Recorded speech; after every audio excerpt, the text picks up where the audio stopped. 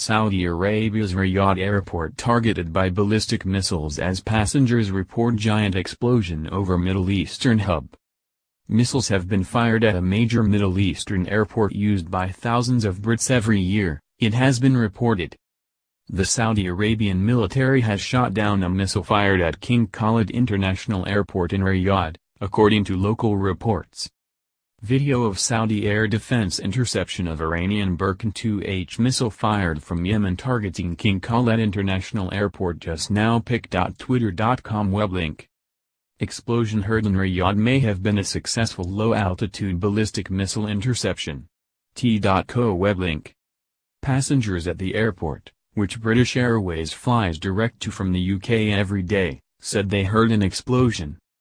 A column of black smoke can be seen in a video posted at the scene as people in the airport are overheard talking in panicked voices. Amateur video reportedly taken at the scene shows 4 anti-ballistic missiles being fired into the sky followed by loud explosions. It is believed to have been fired from Yemen, where a military alliance led by Saudi Arabia has launched thousands of airstrikes against the armed Houthi movement, which now controls much of the country. Al Masirah, a TV network run by the Houthi rebels, claimed responsibility for the attack on Twitter.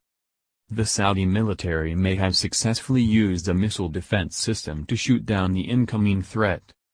Al Masirah, a TV network run by the Houthi rebels, claimed responsibility for the explosion on their social media account on Saturday. The rebels said they launched a Burkan missile, which has a range of 420 miles, towards Riyadh.